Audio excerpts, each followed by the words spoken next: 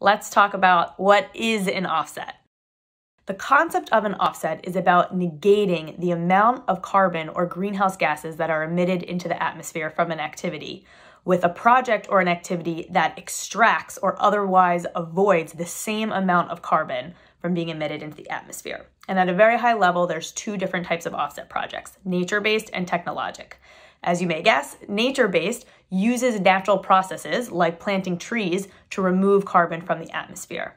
The benefit is that they're naturally occurring, they can generally be low cost, but some of the downfalls of a nature-based solution, specifically afforestation or reforestation, the planting of trees, is that it's very difficult to monitor the efficacy of these projects, to actually make sure that those trees aren't going to be chopped down a year or 10 or 50 years later, because that's how you actually account for the total life cycle of carbon that those trees are pulling from the atmosphere. The second kind of offset is technologic based, and there's lots of cool technologies here, but one such example would be direct air capture, which involves, rather than using nature, a more mechanical solution to physically extract carbon from the atmosphere and inject it into deep geologic structures and remove it from the natural carbon cycle and into a more of a long-term storage.